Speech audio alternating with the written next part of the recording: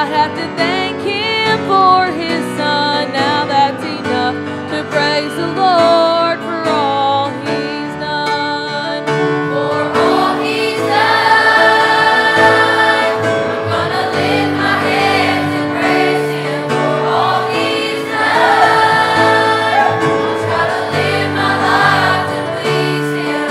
Even though I don't deserve to live, my life has just begun, and I can't help but praise the Lord for all He's done. For all He's done,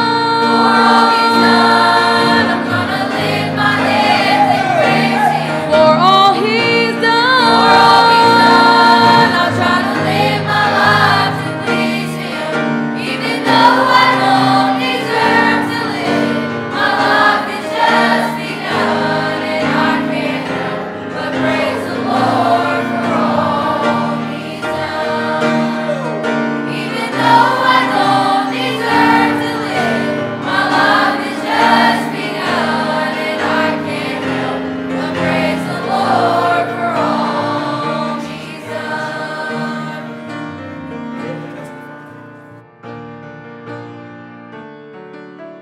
I just want to thank the Lord for saving me and giving me a good home and a good church to go to.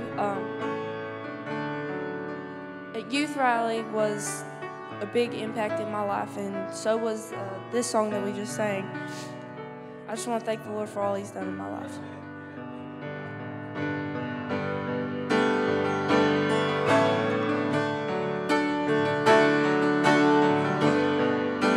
I was taught the scriptures before I could read them, found them to be true, that's why I believe them.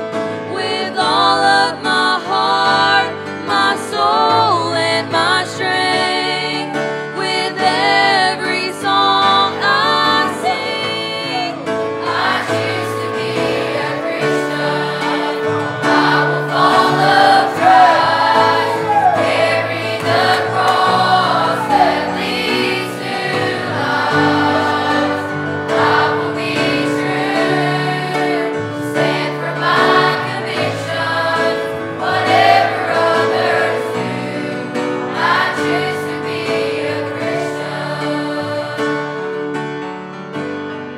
As this world grows darker, my lamp will be burning, kindled with love for the one who is worthy.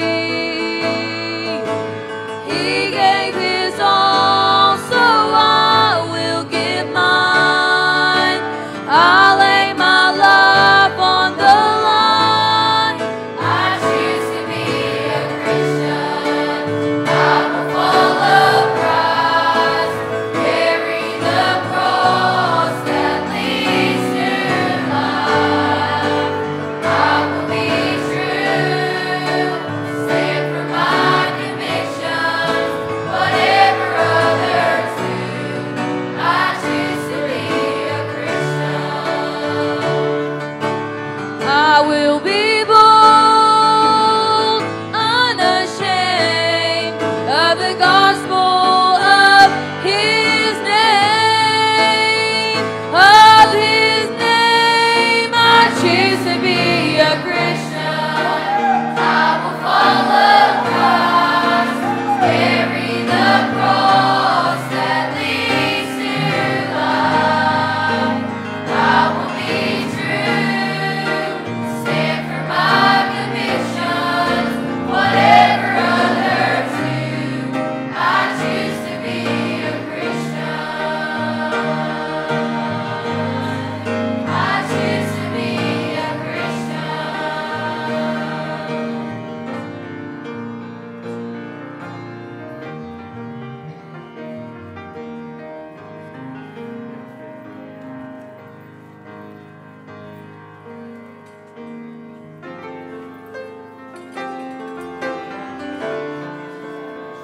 Sometimes things don't go the way we thought they should go. And I know a lot of you have been praying for Caleb, and it's been a hard time for him, and I appreciate all the prayer. I know a lot of you go through physical ailments as well. But about a week ago, we had one particular doctor's appointment where it kind of hit me. If you've ever been in an appointment like that, I know a lot of you in here, you've struggled with cancer, you've battled other things mentally that you've been praying God take from you. And it was in that doctor's appointment with him where I lost hope. I'd kind of been able to hold on to some hope and been able to think that, man, things were going to get better. And it was in that particular doctor's appointment where I kind of just walked out and I just thought, I don't see a lot of hope in this. But you know, the truth is this, is that God allows these years that as we walk with him, he always is proven faithful. I mean, he always is. And so what he's facing right now, my son, and as he lays in bed at night, he groans and he's in so much pain, and his back is just the x-rays that we saw and just the way that his spine is shaped at this point. He doesn't walk upright. He's just in so much pain. The doctors have just said, listen, you just need to do everything you can until we can get him to Duke and just try to get it taken care of. But listen to me, what I love about God is that God's brought me through many other things. And as he's brought me through those other things, those are just testimonies that as I'm going through what I'm going through right now, they just say God was faithful then. God's not going to change now.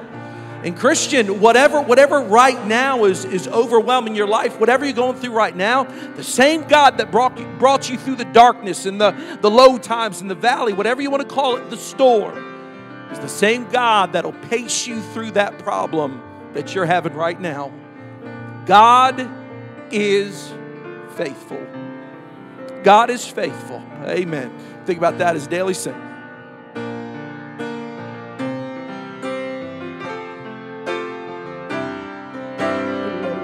Of this old world, sometimes I need a word from heaven that everything's okay. I try to walk by faith, but sometimes I'm so afraid, and I cannot see how God could make a way. But then I think he's never failed me, never left me. Not one time have I cried out, and my voice he has not heard. Never failed me, he won't start today. He will make a way. He's never failed me.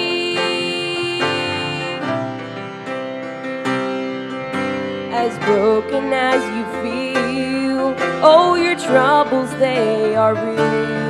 And I know you think that God's forsaken you, but child, don't lose your faith. He is working while you wait, so just hold on, he will bring you through.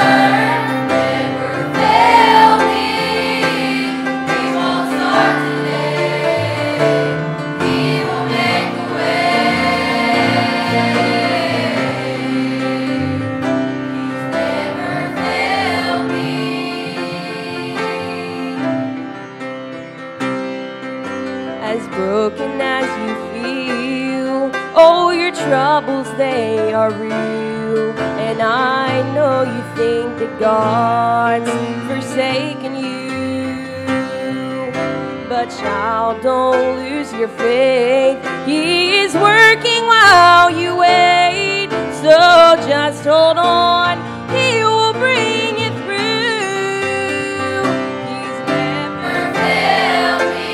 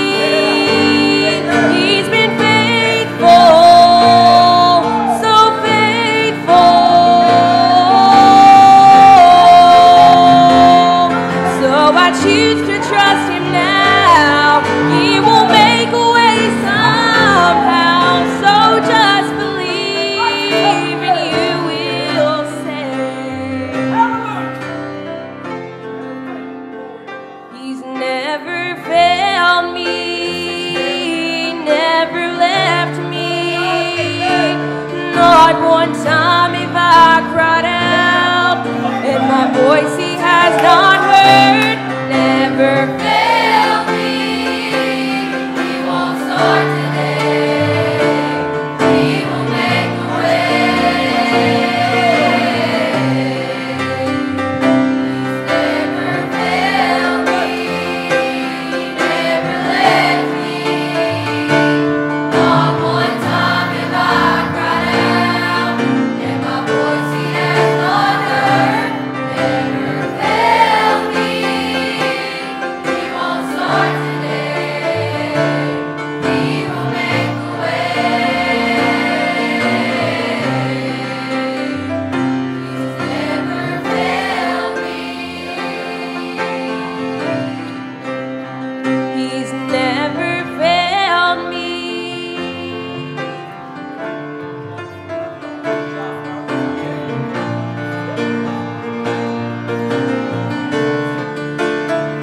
Let's all stand while they're coming down. Shake hands with somebody around you. Wonderful singing by the youth choir tonight. Glory. Watch the microphone.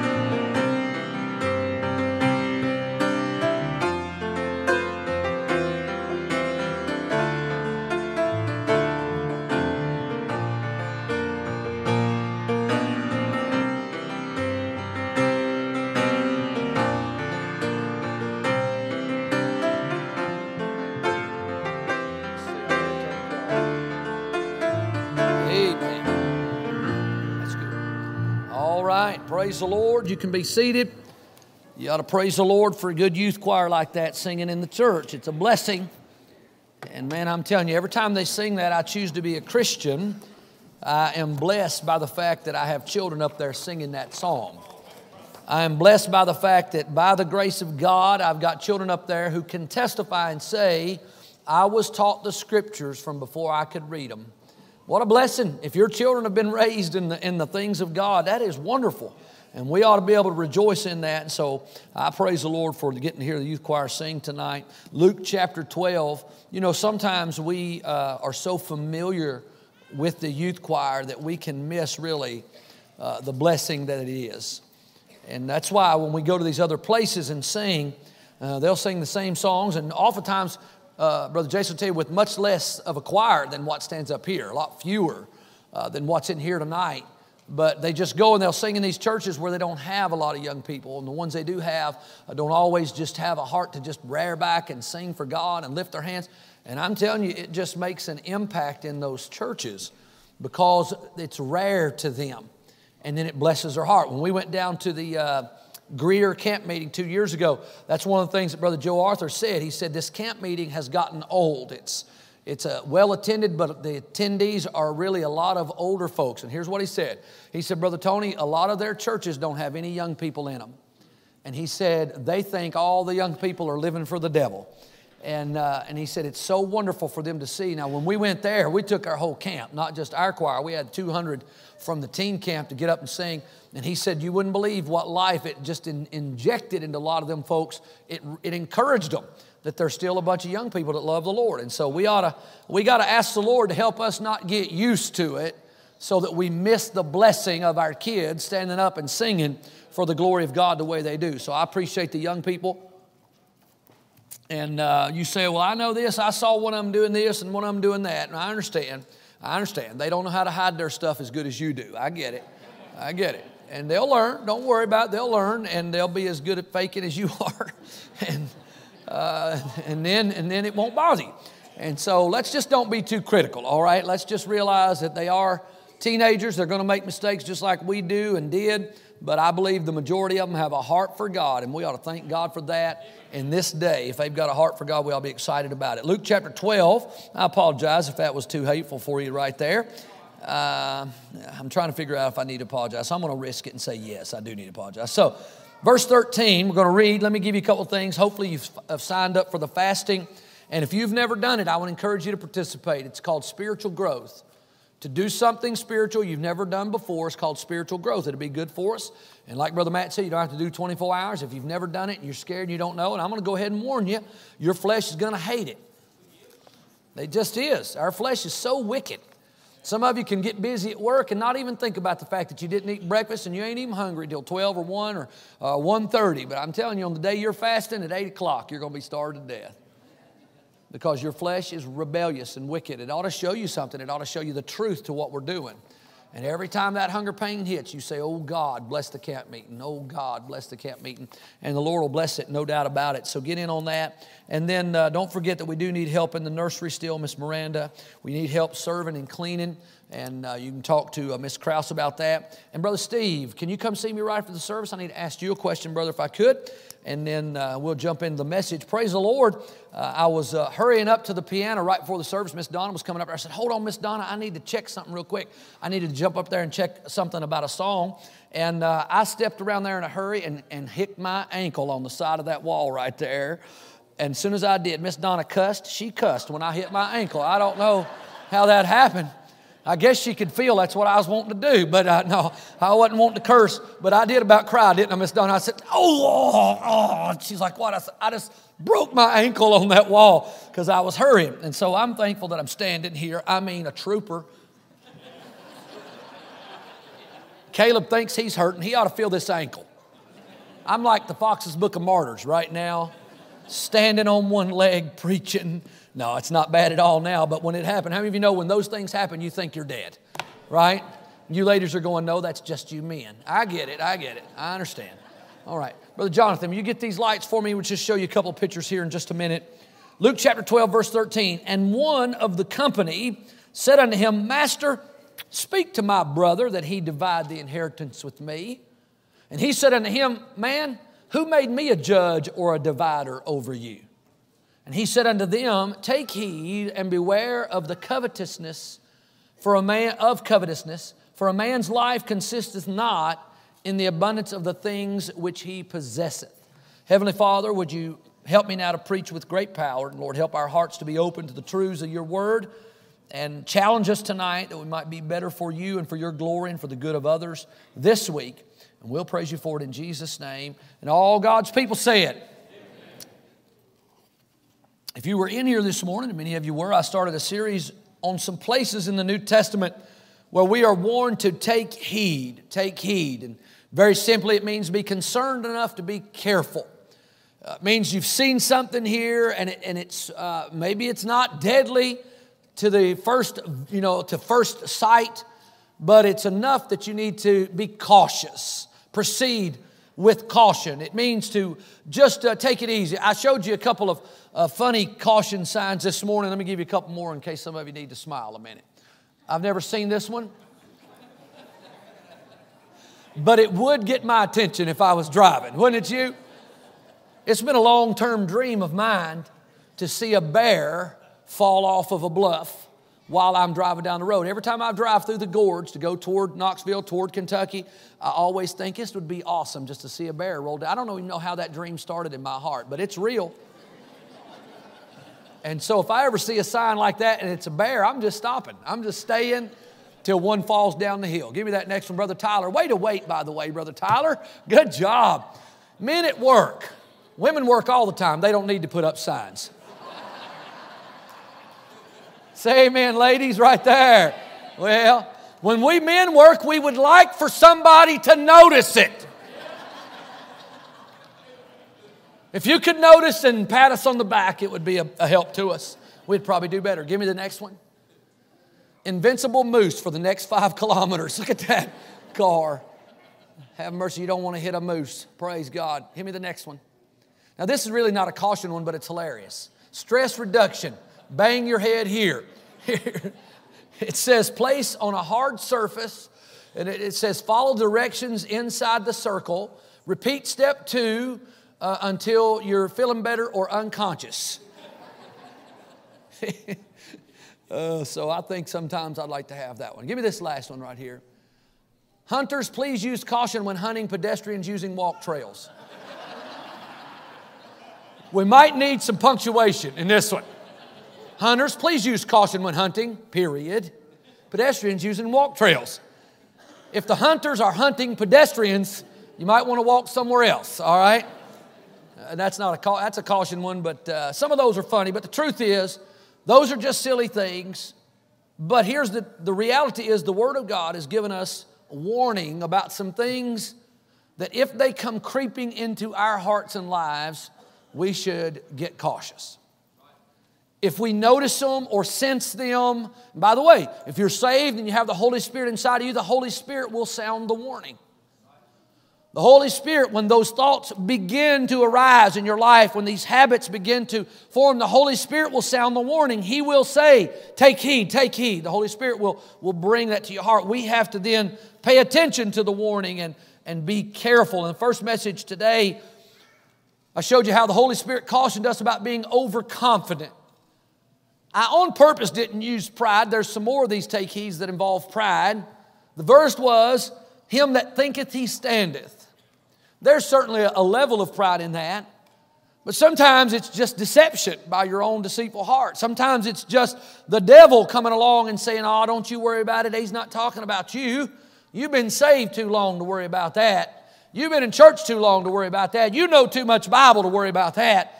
And the Bible says when you start having those feelings, you better take heed. You better slow down. You better pump the brakes. Pull back on the reins and just begin to be cautious.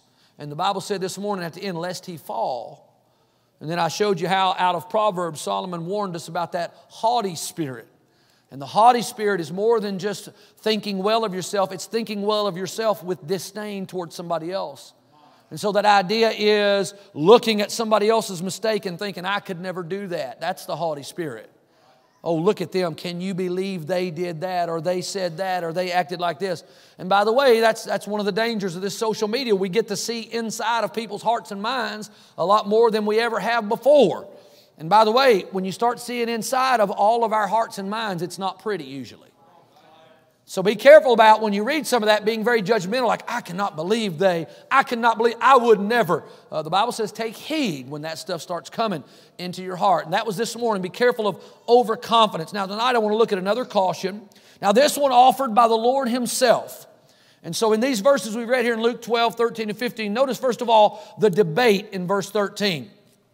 And one of the company said unto him, Master, speak to my brother that he divide the inheritance with me. And so this man comes to the Lord and he has a financial dispute with his brother. It's very likely, if you know some of the Old Testament law, the older brother was given more of the inheritance. He was given a double portion and he was given some other responsibilities. And it's very likely that what you have here is one of the other siblings saying, hey, that's not right. He shouldn't do that. We ought to divide it evenly. And so he's now brought this, his disgruntled spirit to the Lord. And he's arguing about money. He's upset about finances. He's upset about feeling like he did not get what he deserved. He deserves some greater portion, just like his brother got. And so the debate here is this financial debate between brothers. Money can destroy relationships. Boy, you got to be careful. Now listen, it doesn't say that money itself is wicked, but boy, when you begin to love it, it's the root of all evil. And it can destroy. Listen, many homes have been destroyed over money problems. Fighting over money. Many friendships have been destroyed over money. Many partners who have been successful and done great together, and then this issue come in between them and busted up great businesses and such. And so we see yet again here a family fighting over money, the debate. In verse 14, I want you to see the displeasure. The Lord doesn't like the question. He certainly doesn't like that he has asked him to help settle this. In verse 14, and he, the Lord, said unto him, the man, who made me a judge or a divider over you? In other words, he's saying, why are you asking me that? Y'all settle that. The Lord said, I'm not getting in that. Why would you bring that to me? You know, I wonder sometimes if the Lord gets frustrated with some of the stuff we bring Him. Now, I don't believe anything's too small for the Lord. I don't believe that. In other words, I don't believe anything that you are burdened about is too little of a deal to bring to God, like He wouldn't want you to bring it because it's too small. Well, one song says, if it matters to you, then it matters to the Master. I like that song.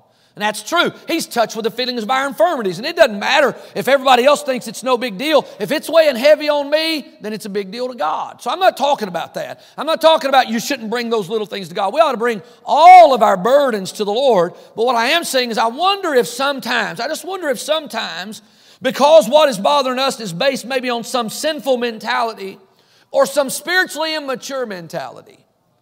I wonder if sometimes when I bring those things to Him, I mean, something in all reality I shouldn't even be upset about, but because of my spiritual immaturity, I am, and I bring it to God. God, did you hear what she said to me?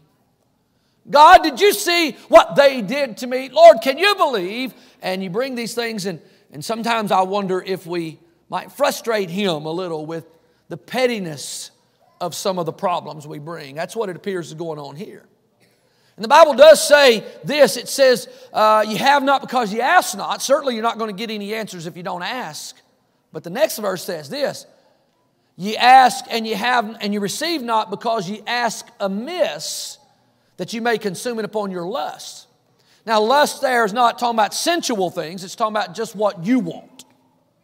In other words, he says, sometimes you don't get your prayers answered because you don't ask them.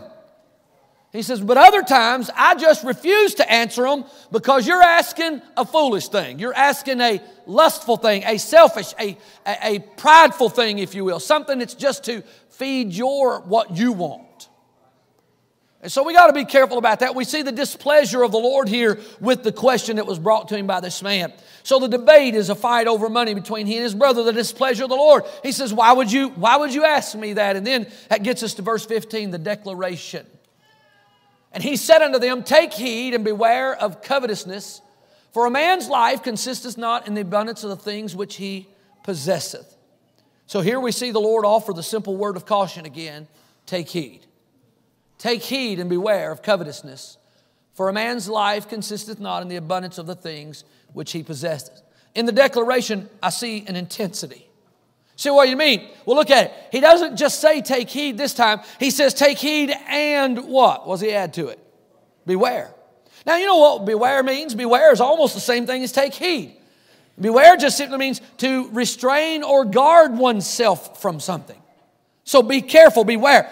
Beware of dog means, hey, you better be cautious as you walk in my yard. My dog's going to bite your leg off.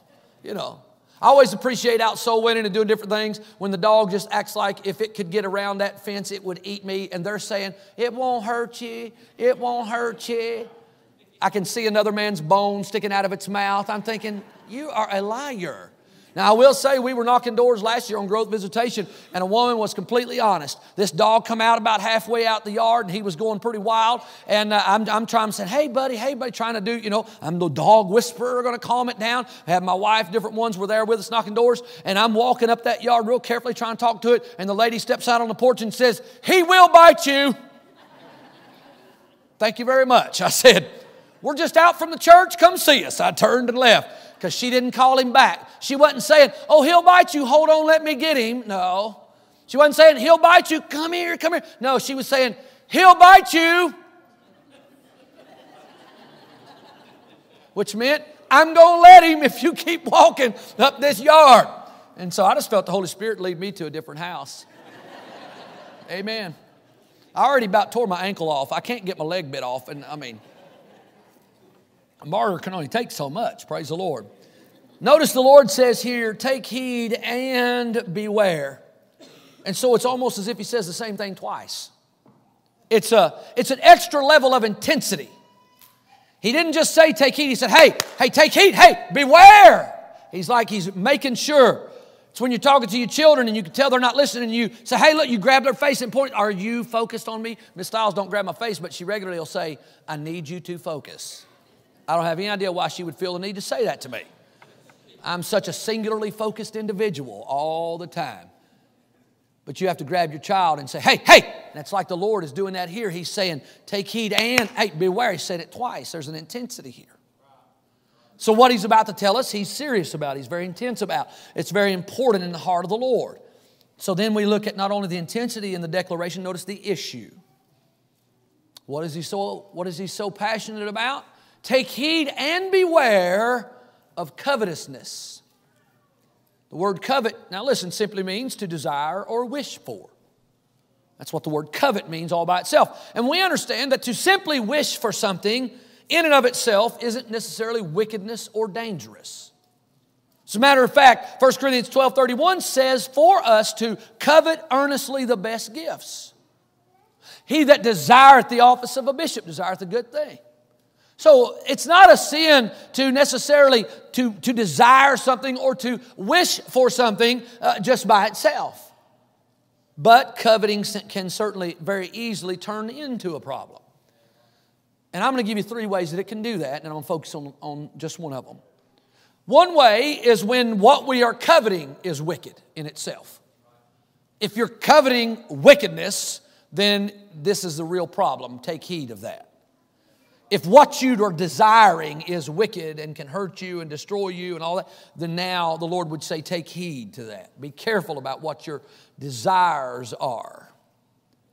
Secondly, coveting can be a problem when we are coveting jealously something God has given to somebody else. That's what it's like in the Old Testament when He keeps saying, thou shalt not covet. He almost always adds thy neighbor's something.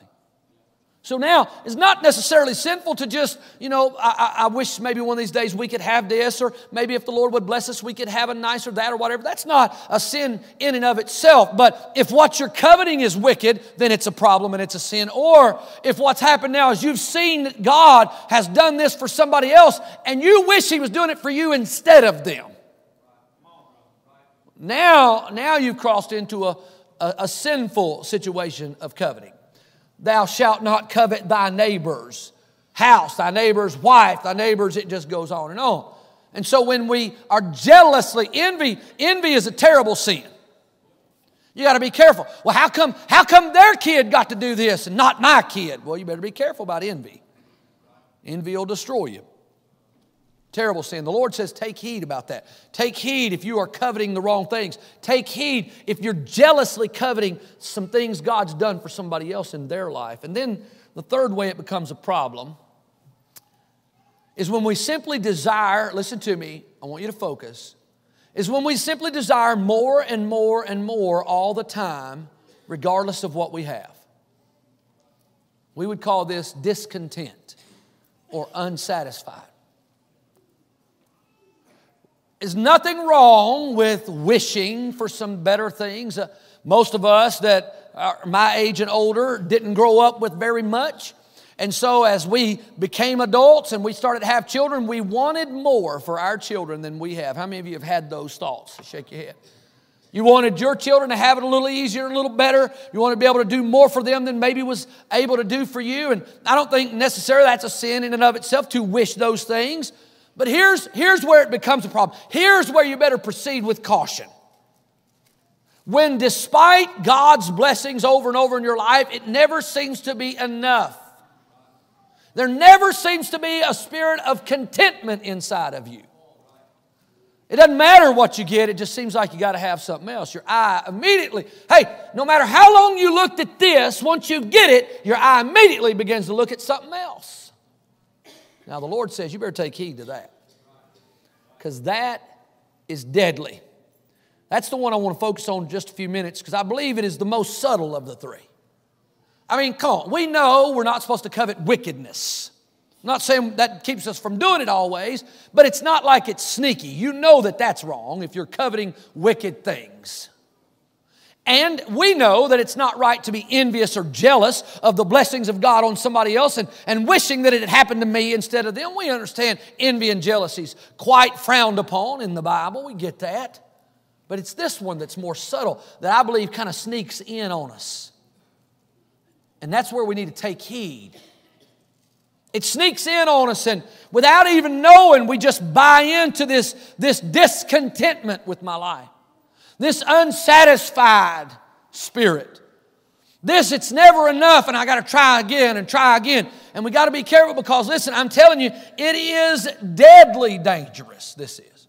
That's why the Lord would say, take heed, beware. It's deadly dangerous on a Christian home.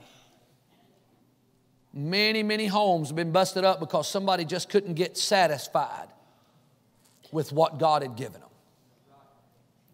Just always looking out there. Always just not, we change this, change that, change this, but it's always just still something missing. You know what you better do? You better take heed to that. More than one home. Many homes, many folks are never content.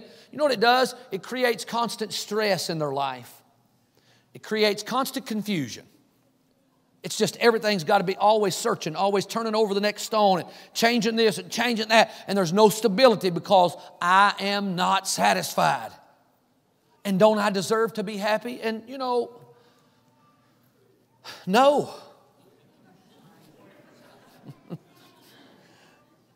No, not if you look at it from heaven. If you look at it from heaven, we deserve to burn in hell. Now, if we look at it comparingly to everybody else, yes, you deserve happiness as much as anybody else.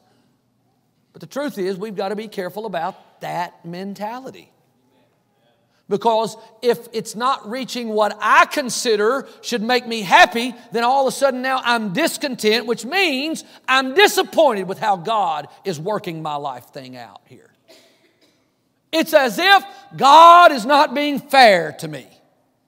Creates a discontentment. It is a deadly, deadly dangerous thing. So the Lord says, He says, take heed. You've seen them. They continually change jobs. Now, I'm not against striving for more and climbing the ladder and all that, but that's not what we're talking about. You know them. It's continually. And every time when they talk to you about it, it's because this is going to be the one that's going to give me these couple of little perks that's going to finally make everything, it's going to make everything all right. Have you noticed that it never does? And here's what happens. After they get the new one, they tell you, oh, well, they lied. It's not what they said it was. Well, and I get that happens to us. But listen, maybe you better look inside. Maybe there's a take heed for you, that it wouldn't matter what the job was. And so they're always changing things. They need a new car. They need a new house. They need a new best friend. They need a new challenge. They need a new hobby. They need a new... And look, I get it. As we get older, things change. We're going to like different stuff. I praise the Lord for all of that. But I'm just telling you, you need to at least proceed with caution if you have this kind of spirit. Take heed, he said. I didn't write it. The Holy Spirit said, hey, beware of covetousness. Beware if you're wanting wicked things. Beware if you're always wanting what everybody else has got because you feel like they got more and better than you. And beware if what you do have is never enough. Beware of that one. See, they're changing all of that because they are counting on the next one to be the one that will finally do it. The next whatever is going to be the one that finally satisfies. But it don't. So the Lord explains at the end of this verse that things are not what brings contentment. Contentment is something that God can give us.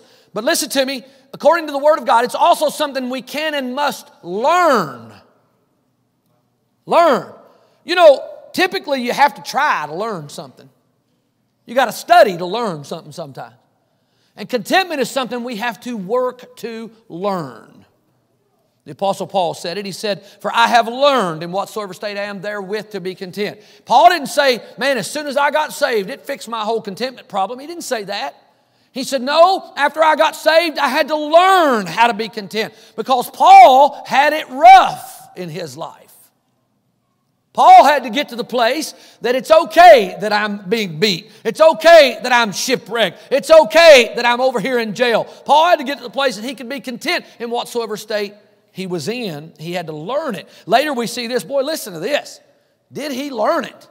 Paul went ahead and narrowed it down. Paul decided this is all I need for contentment. Here's what he said to Timothy. He said, in having food and raiment, let us be therewith content. How about that? He didn't even say a house. He didn't say a nice chariot or really fast camel.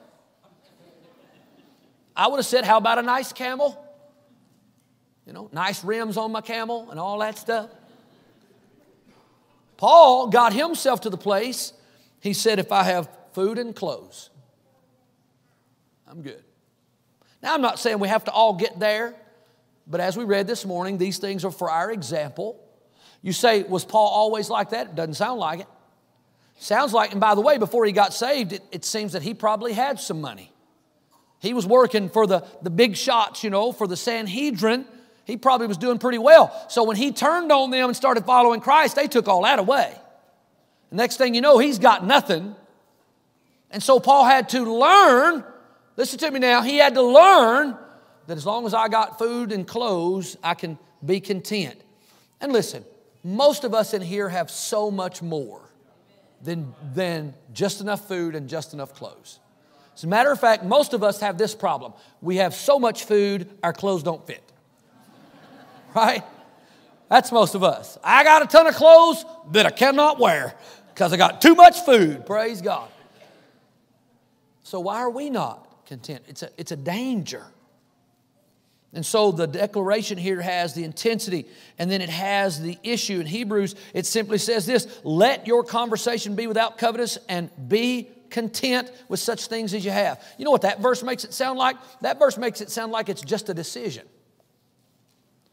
Let your conversation be without covetousness. Quit talking like that. Quit talking about what you don't have. Quit talking about how everybody's got it better than you. Just decide you're not going to talk like that. Sound like a decision. And then he says, and just be content. It's a switch you can flip. You can just learn to do it. And Paul says through Hebrews, do it. So we need to take heed when we find ourselves constantly and consistently looking for the next thing. By the way, that's how many people just walk out on their spouse. Because they're going to look across the table and say, you are not satisfying me anymore, but I believe there's somebody out there that will. You know, the statistics are astronomical about how when they leave one and have an affair with another and move in with that one, they never stay together. Almost never. You say, why is it? Because once they get there, it doesn't scratch the itch. It doesn't satisfy. And now they've got themselves in a rut of, well, I need to find the one that does. I need to find the one that does. So you end up with the woman at the well. And she says, well, I've had 5, and now I got another one I'm not married to. And she was still unsatisfied. Why do you think the Lord said, well, if you'll drink of the water that I'll give him, he'll never thirst again? You know why he said that? Because he knew in her life she was this. She was continually striving for something to satisfy. And the Lord said, I'm that thing. And so we've got to take heed. The issue here is the covetousness, the intensity. And then last of all in this declaration, there's the interpretation at the end. He says, for a man's life consisteth not in the abundance of the things which he possesseth. You know, it was the Lord that said, the thief cometh not but for to steal and to kill and destroy, but I am come that they might have life and that they might have it more, what did he say? Abundantly. You know the abundant life is not based on your stuff. It's just not. There are Christians all over this country and all over the world, certainly, who are living victorious, happy, effective, content Christian lives with much less stuff than most of us have. So it cannot just be in the stuff. Now, I want to say this to you. Listen very clearly. I am in no way trying to make anybody feel guilty for any of the blessings God has poured in your life. I don't want you to feel, you don't need to feel guilty if you're the richest person in 3 states.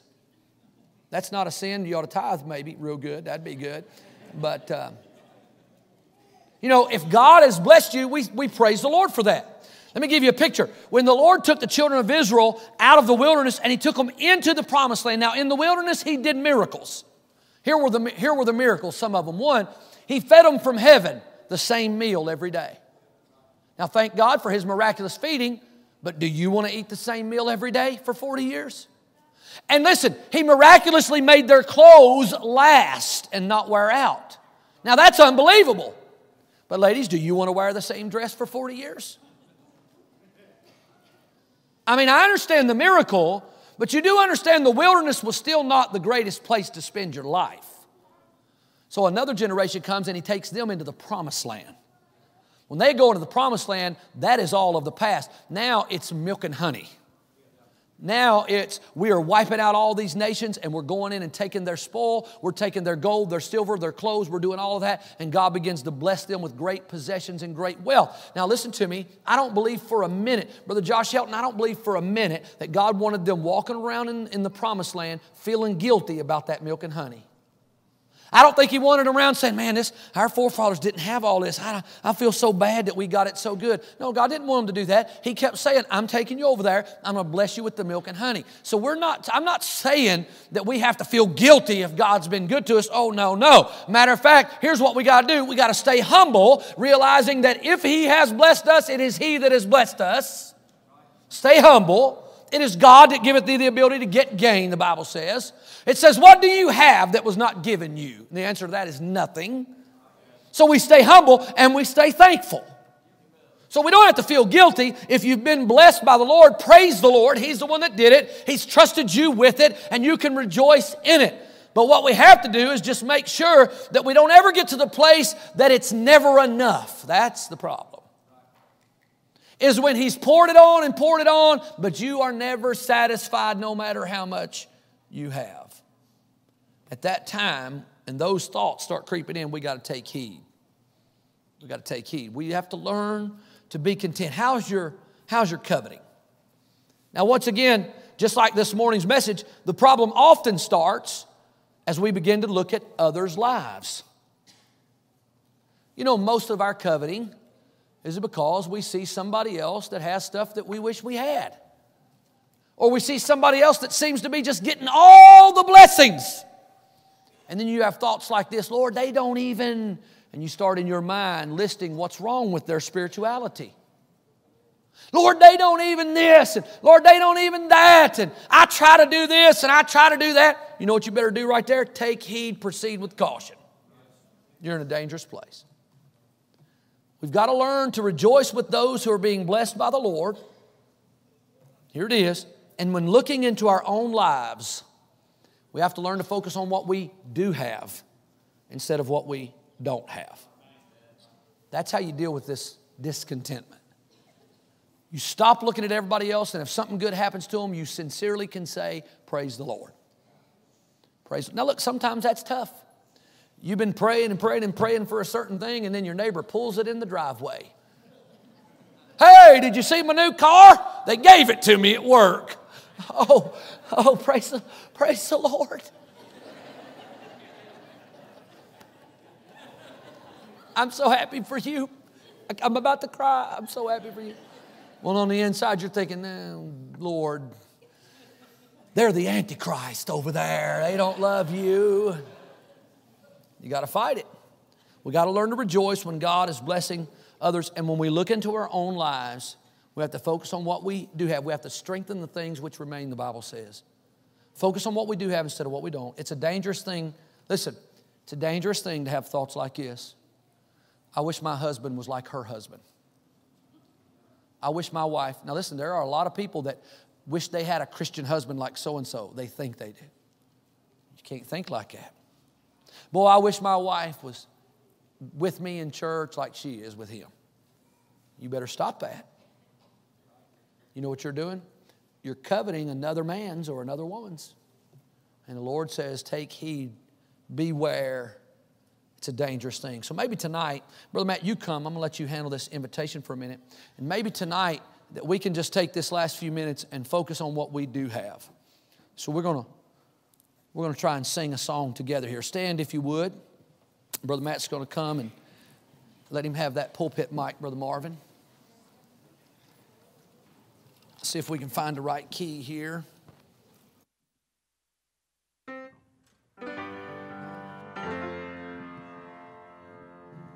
As the world looks upon me as I struggle on, they say I have nothing, but they are so wrong. In my heart I'm rejoicing, how I wish they could see.